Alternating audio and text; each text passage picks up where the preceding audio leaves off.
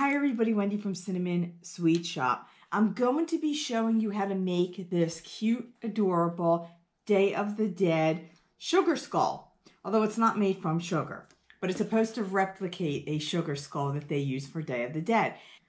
So to start, I bought this skull from the Dollar Tree. This was only $1, and it has a soft, glazy sheen to it. So I found that when I paint it, the paint tends to rub off easily. So I used a white primer and I primed it. Also, I used the white primer because I'm not painting this one black. This one I did black. I didn't really need to worry so much about the color blending in. This one I'm going to do purple, and I'm going to do a red one as well. So I wanted to try to get as much of the black lightened as possible so the paint will come on evenly. The other tools you're going to need, other than the colors of paint that you choose, are dotting tools to do this. Now you can get really creative with dotting tools and improvise.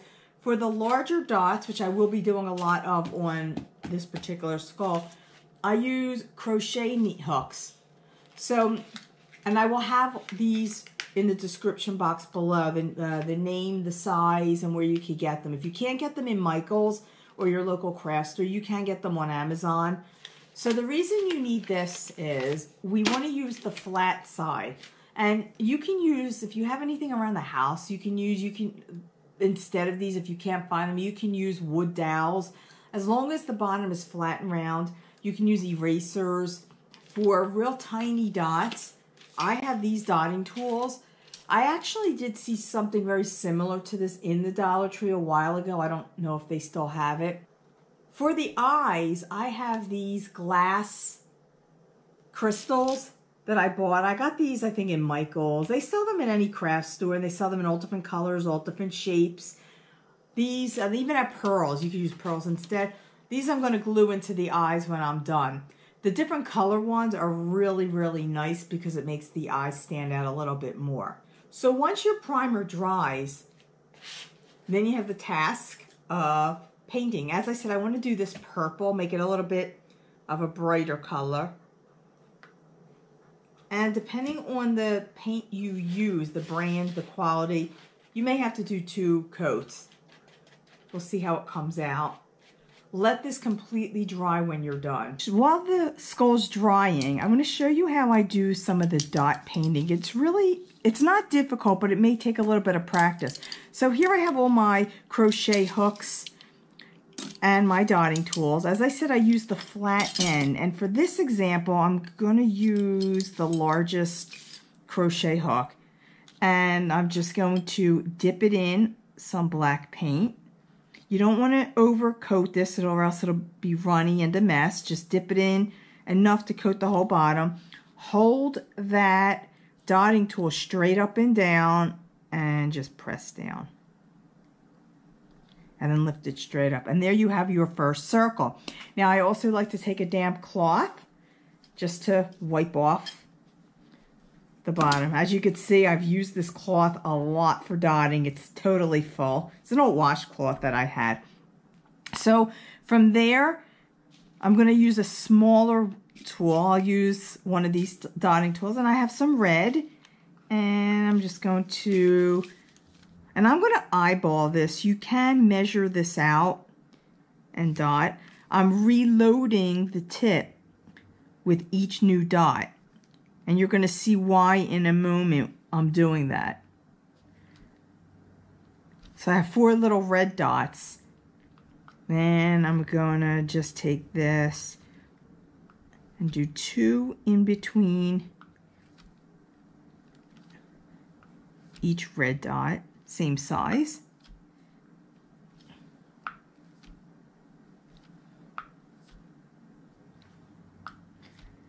And if they're not perfect, it doesn't matter. This certainly isn't perfect. It still looks very, very nice.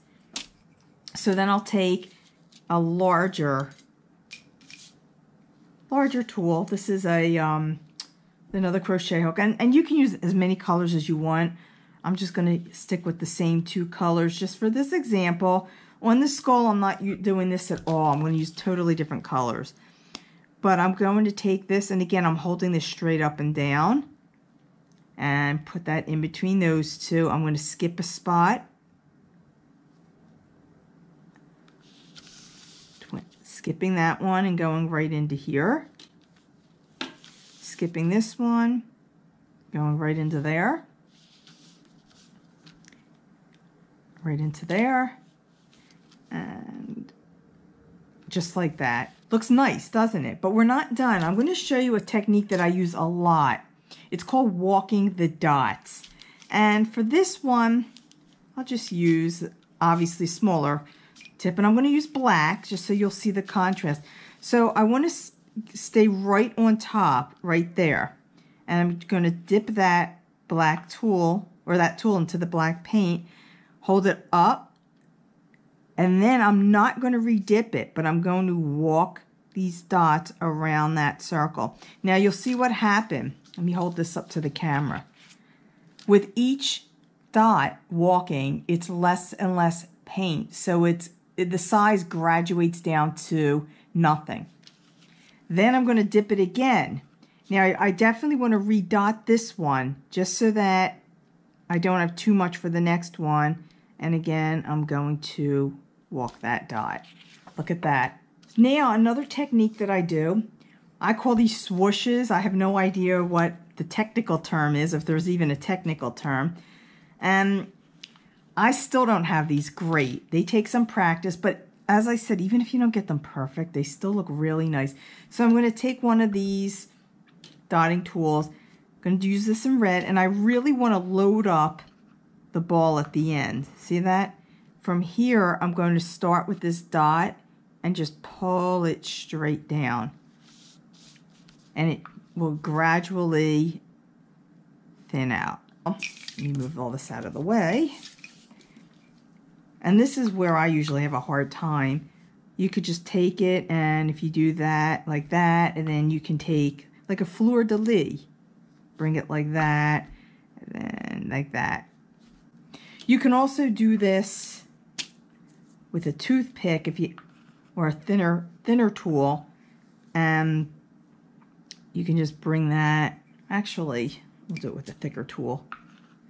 So you bring that, you can make that dot, and then from there just bring that down, and then just kind of mold it into shape like that. So you could kind of do it the longer way as well.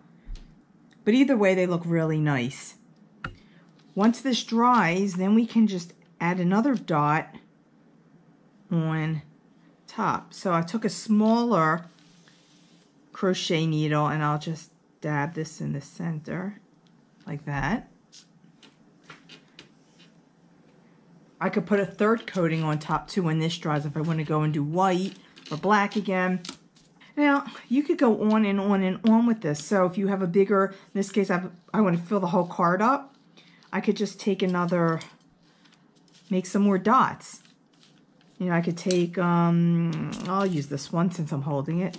Just go around and do that.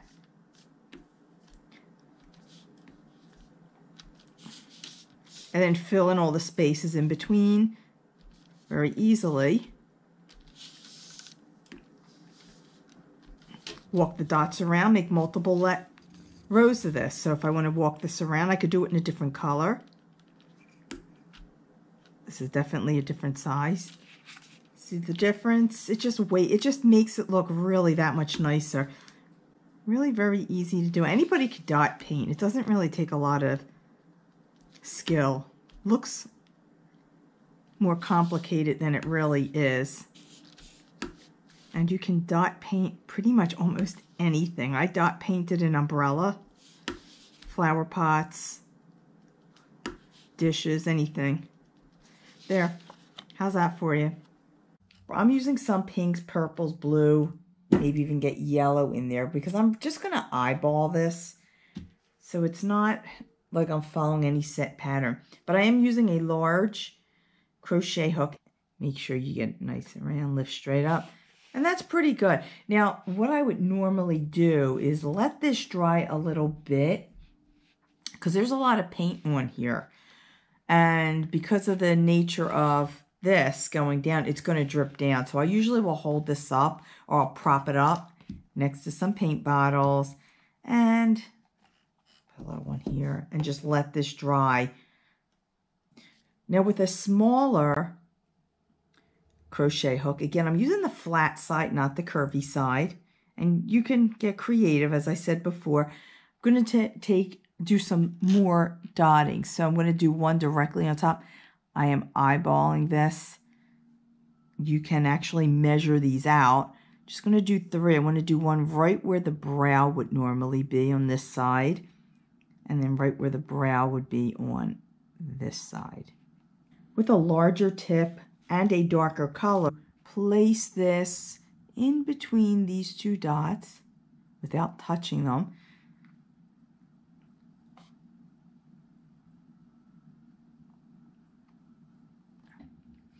Then with one of the smaller dotting tools, I'm going to go back to that light color and make a dot right on top. Reload. Reload. Okay, so now I'm going to be using some of these purple, blue-purple colors. And I'm going to start with this dark blue, which is ultramarine blue, with a much smaller dotting tool. As you can see, this is not even perfectly lined up. Doesn't really matter a lot, but we're going to walk the dot. So remember, we start at the center and then just go all the way down. I'm only walking it on the one side.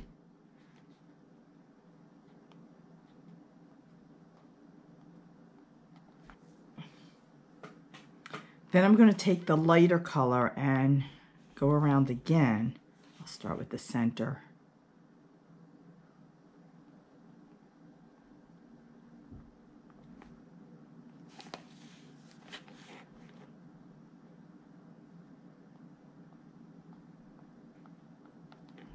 Going to take it down a little bit smaller on the dotting tool, and I'm going to take some white and go around this again. As you can see, I'm just doing the one side only.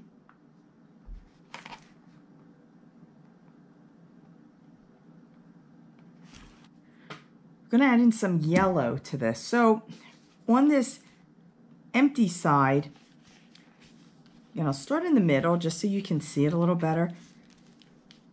I am going to go back to the dark blue, and we're just going to play around with some of these dots. They don't have to be in any particular direction, and just start there and then just turn it into the center. I'm going to start at the very end. You can even use a bigger dotting tool. Take this out here.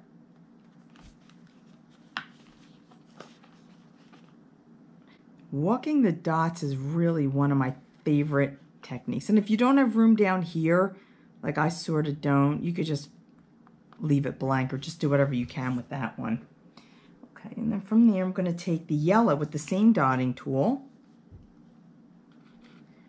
Go a little further up.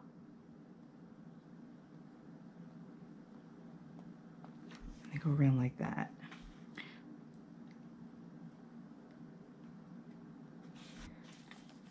I'm going to go to a smaller yellow dotting tool, just a little bit smaller, and I'm just going to take it and go in a different direction. Same color. As I said, I'm really not following any kind of planned pattern with this, which I usually do. Sometimes it comes out nicer when you just wing it.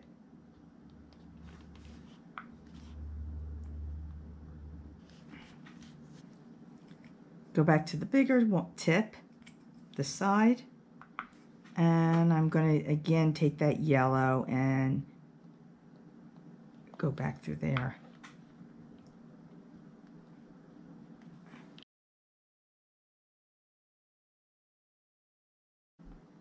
Right here, we'll just go right on top of that center one, and we'll just take some of the dark blue down.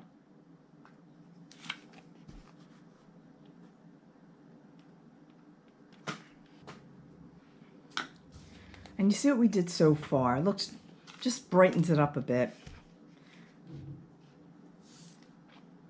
So now I'm going to go back to the pink and some of the larger, yeah, we'll take this blue one, and some of the larger dotting tools. And from here, I'll just do it right by these blue.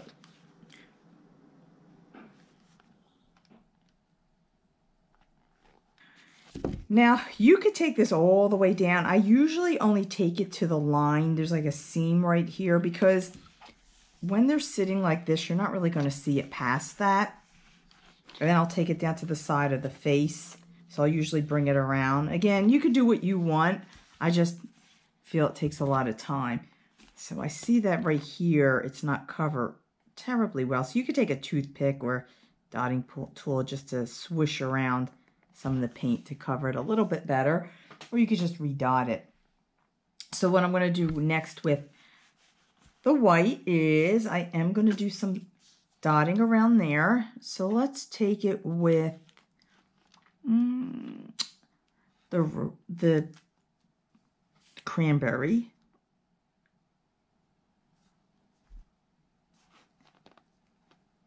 From here.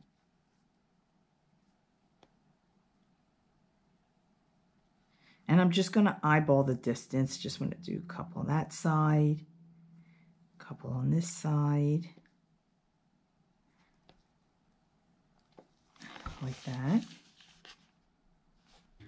So you can see back here, we have a lot of spaces. I'm going to fill a lot of these in later on. But what I like to do first is take this right here, and I'm going to use this smaller dotting tool. These little ones are not really numbered, so I couldn't even tell you what numbers they are. But I am going to go in between and put a yellow dot in between the cranberries. So now let's get some swooshes in there. So I will do that. I'm going to do that with the dark.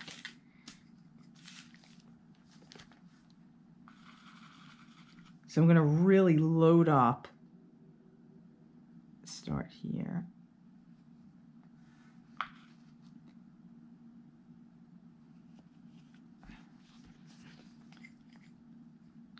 And then I'll take those smaller swooshes around the side in a lighter color. Not really smaller. I'm using the same dotting tool. I'm just swishing it over. Again, mine aren't really perfect. And then there's a line, so it's going to be even less perfect. I could fill that in with the dotting tool. I find the faster you do these, the better they come out. So as you can see that now, I want to fill these in. So what I will do with that is take some white, the small little dotting tool, and I'm just going to dot around just where I have some space. If you don't have space, then just don't worry about it. So I added in some more large dots, and I'm going and I am walking the dots again around the entire circle from there, and then I'm going to take it one. Then I am going to do it again with the same color because I want to make this go all the way back.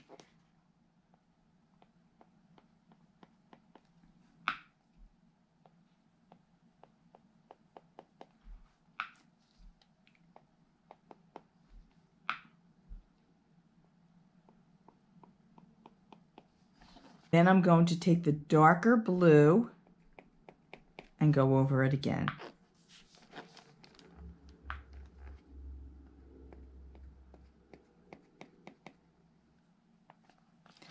Then I'll take this red dotting tool with some yellow. This is a little bit bigger, and just to fill in this area.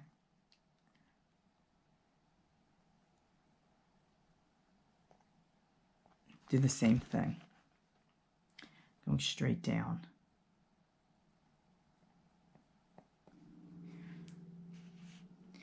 So before I move on, I want to wait for all of these dots to dry because I am going to do some dotting on top as well, just to give it some dimension, makes it look a lot nicer as well.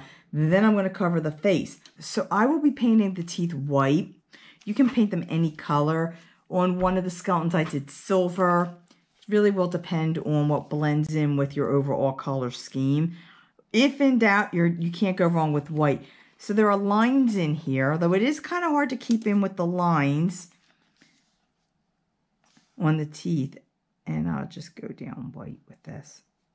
This takes a bit of time too, because you're going to have to do each tooth individually.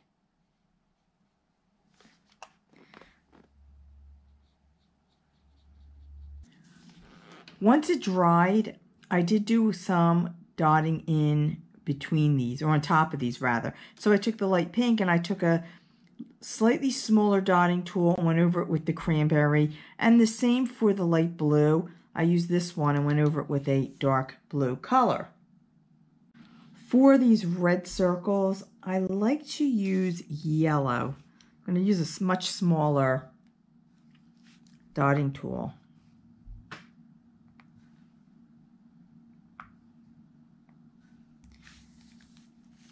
And for the pink, I'm going to use that lavender color.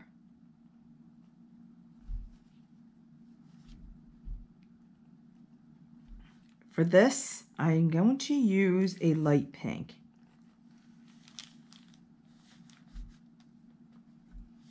Now, I'm definitely going to be doing another dot on top of some of these others when that dries. But in the meantime, while waiting, I'm going to start working on the face. So for the eye covering, let's see. What I might do is just a big dot there and then just do some small ones around. So I'm going to take my yellow, and I am going to do this in yellow. I think it'll stand out a little bit better. Go straight down, put the dot here, and then do again on the other side. Be careful when you are moving this because you don't want to touch the freshly wet paint. So from here, I will take a smaller dotting tool.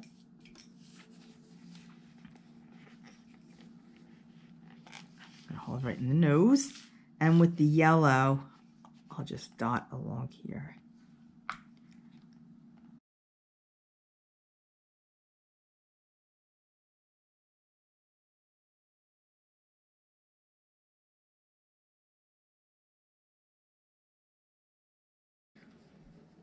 So I'm going to do a bit of dotting around this whole area.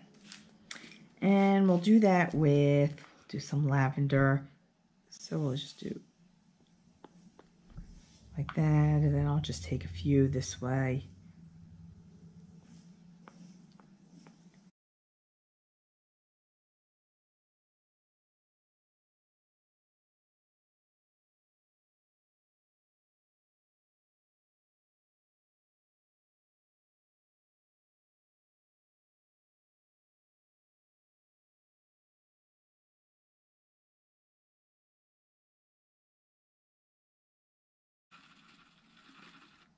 That nice and load it with paint, and I will take that and just do a swoosh down.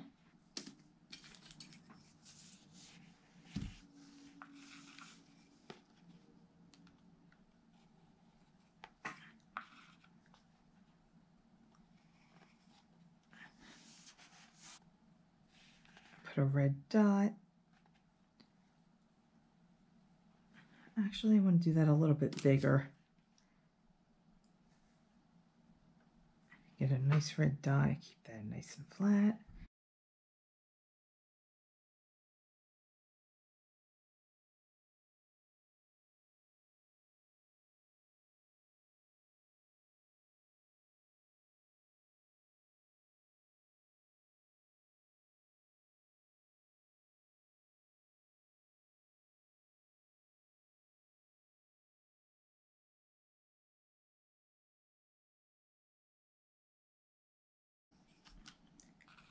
Now I could make this a little nicer just by dotting down the teeth, which I think I'm going to do that. So we'll just take a dot, dot, dot. So guys, I actually added some more into this. As you can see, I did add some more detailing. And you could just go on and on, changing off the colors, just doing all the techniques wherever you find that there's space. I could even add more. I may add some more to the sides here. So to glue the eyes in, I'm using a glue gun. Of course, you can use any glue. I just find that this works well because it dries quickly. And I'm using these gems and just placing it in the center. I like the glue gun because it really dries quicker. So let's get the other eye in. Now, of course, you don't have to put anything in here. You could just decorate with more dots. But I think it looks kind of nice with the eyeball. Here's the other one. Especially with the gem. You can also use embellishments on top of these dots. I put some little crystals on top of one of the other ones I did. So here are the 3 skulls that I made. I hope you like them. If you like this video, thumb it up. Subscribe to this YouTube channel, and I will have many more videos coming up. Have a great day.